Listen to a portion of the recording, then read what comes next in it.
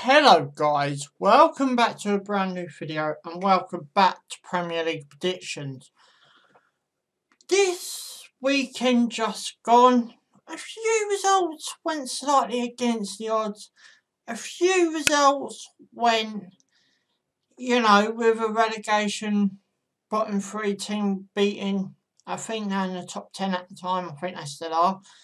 But it was one of them weeks in the Premier League where there's a bit of a shock on some results. Also, VAR played a big occasion again this weekend. I'll talk all about that when I'll get down to their fixtures. But anyway, guys, you know what I'm trying to do? I'm trying to get to 1,000 subs. Come the end of the season, the best way you can help me is by sharing my videos, letting people know about this channel. And let's see if we can do that together. And then there will be a special video come the 1,000 subs. But how quick we see that, it's up to you guys. But yeah, just share my video, let people know about the channel and see if we can do it together. And it would be my goal at the start of the season. So, let's see if we can do it. But anyway, guys, you know what I do. So you know what to do. Subscribe for more. Thanks for watching and let's go. So the first game I'll kick off with is Southampton versus Leicester. Southampton drawing 1-1 away to Wolverhampton, and I know VAR played a big part in that game. I'll talk more about that with the Wolverhampton results as on the Wolverhampton end. Leicester 1-1 against Burnley. Yet again, I know VAR played its part on the Burnley end, so I'll talk about that when I get down to the Burnley game. But as far as the two results go, Southampton 1-0 away to Wolves. I think I got one dead on. You're going to have to let me know. So, with the Leicester result, it's 2-1 against Burnley. Yeah, I think I did say that. Anyway. 2-1 against Burnley at home.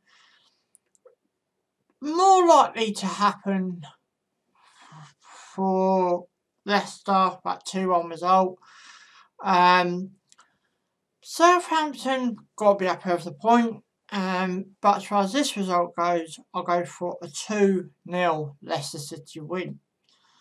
My next one is Manchester City versus Aston Villa. Aston Villa beating Brighton 2-1 at home. Manchester City beating Palace 2-0 away from home.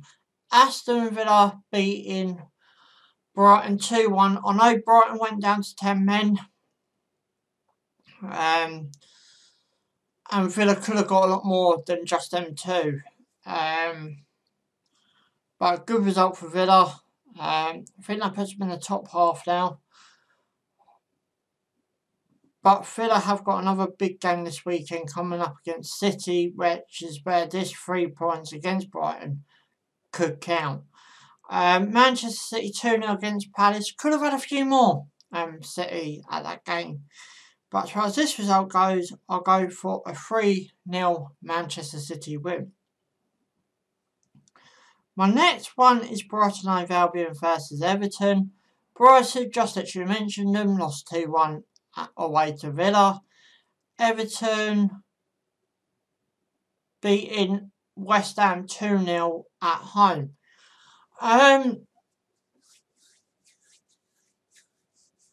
The disappointing day for Brighton, I personally think.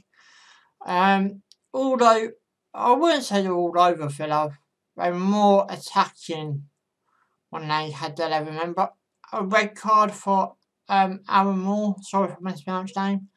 But I don't think Aaron was thinking, so Brighton have to move on. Same as all the clubs that lost this weekend. Everton beating West Ham 2-0, thoroughly deserved. I don't think West Ham really turned up. I thought West Ham were poor. So good 3 points for Everton there. But as far as this result goes, I'll go for a 1-1 scoreline for that one. My next one is Watford versus Bournemouth.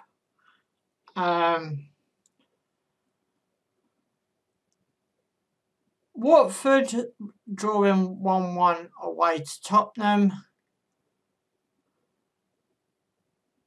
Bournemouth drawing at home with Norwich 0-0. Disappointing day for Bournemouth. I only say it's disappointing because you're at home, newly promoted team. I think I put Bournemouth down to win that one as well. Tottenham on the other, Watford on the other hand, disappointing day for them. Watford nearly clinched the win as well.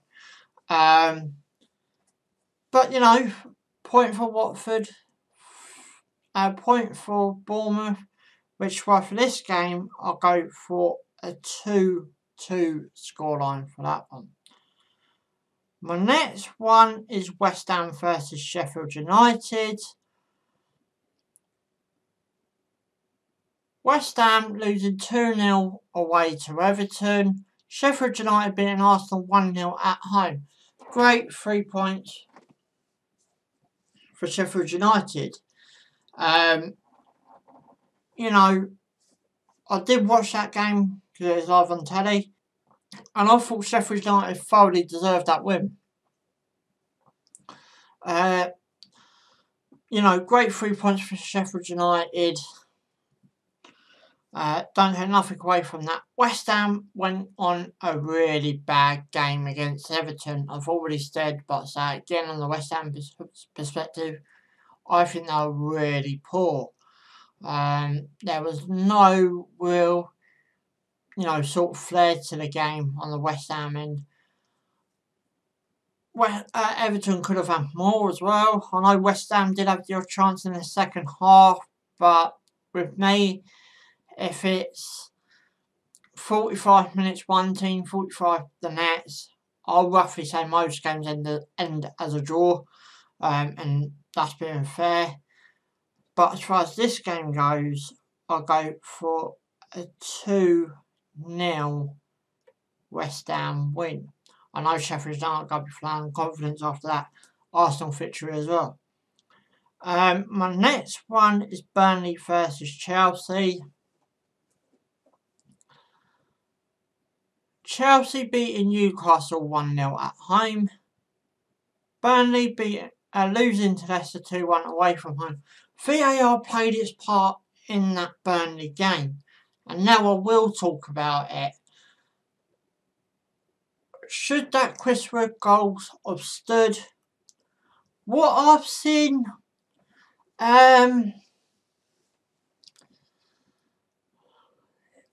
even I find it hard to call. Did Johnny Evans trip himself up? You know, with all this, I possibly think he should have stood, but that's just my opinion. While I'm on the verge of VAR, I have heard and I've watched a bit of stuff about this VAR. You may have realised that, I'll go over this side first, that none of the referees have to use the VAR monitors at the side of the pitch. I've heard an ex-referee talking to a certain radio station and saying that referees do want to use the side screens. But apparently on the other side, this is Mike Riley, who's in charge of the referees. He's saying we're not urging the referees to use the screens. We've played over 90 games of football in the Premier League already, and the screens have not been used once. I think we need to start using them. I think Watford should have had a penalty. I'll talk more about that as well. Watford, I think, should have had a penalty. I think VAR could have been used way much better this weekend than what it's ever had the chance to do. And this is where I come in and stand up for the VAR. Is it the VAR or is it the match officials? My argument is we're the best league in the world, and with or without VAR, we're becoming a laughing stock, in my opinion. I think that it's time to start using the VAR properly. If you're not sure, you're talking to the VAR assistant, then go look at the screen. It's 2 minutes. It's 2 minutes that could change the game. That's my opinion. You know how I feel about VAR. I've made it clear plenty of times. But we need to start. Well, we don't need to start. We can't. But the referees need to start using it properly. Otherwise, this league is going to be a laughing stock. With or without VAR. But as far as this result goes, I'll go for a 2-1 Chelsea win. My next one is Newcastle versus Wolverhampton. Newcastle losing 1-0 away to Chelsea, just as you mentioned that. Wolverhampton 1-1 against Southampton at home. And yet again, VAR was in use for the Wolverhampton game.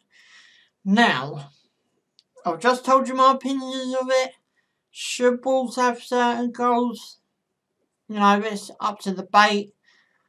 But I think the rule book is so unclear that the referees need to go over it. My personal opinion is, I remember on Saturday night, after all the highlights in the Premier League and that, I put an MLS game on and I felt more excited watching an MLS game than what I do any Premier League game. And yet again, it's not just because of the VAR and how I use it. It's because I know the match officials are doing the right thing over there. And this is where we've got to question, are our referees doing the job? Or, you know, aren't they? Please feel free to put your opinions down below.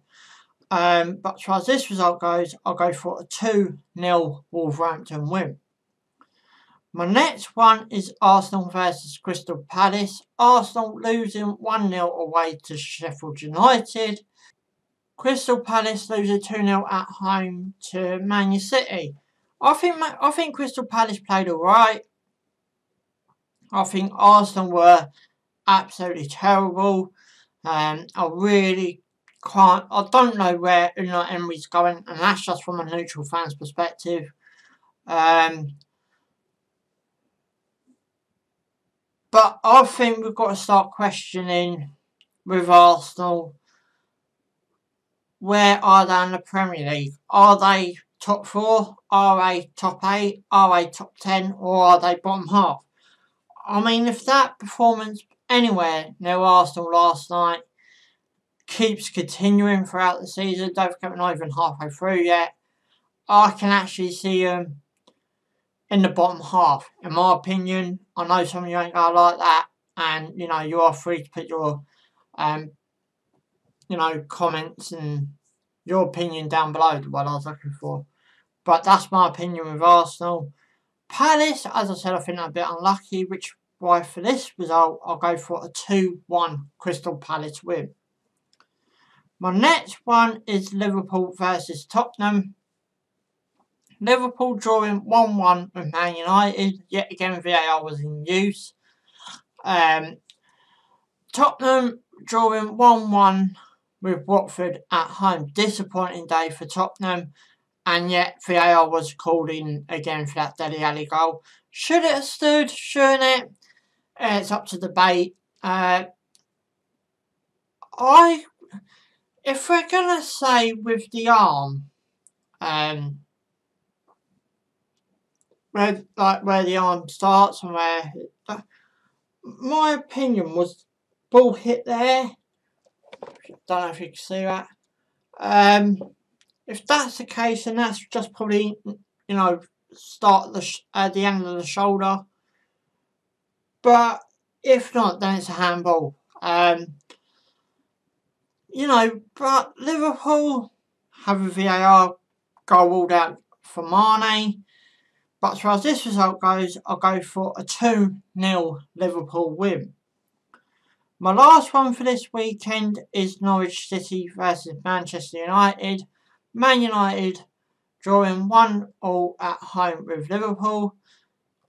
Norwich City 0-0 at home to away to Bournemouth. VAR was in use for the Marcus Rashford goal. Do I think it's a foul? What I've seen and what I've heard are more slightly tipping that away in a foul. But so many players try it on. I'm not just saying Liverpool here, but I'm saying all clubs all over the UK. I think players try it on so much, the referee do find it hard when you're hurt and when you're not hurt. But, you know, looking at it overall, I don't think it was a foul, but I think it was close to actually being one.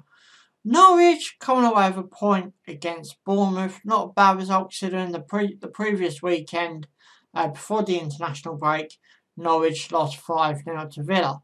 Norwich will be going into this game, same as anyone with United at the minute, going we could beat them, and I'm going to favour them to do that. And I'm going to go for a 2-1 Norwich City win. But anyway, guys, give this video a big fat thumbs up if you enjoy it. Subscribe for more. Thanks for watching. Ciao for now.